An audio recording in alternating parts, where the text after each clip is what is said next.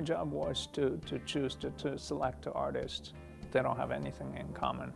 No subject was assigned. They come from all different, even the Japanese traditional, the painting, the very Western or very contemporary.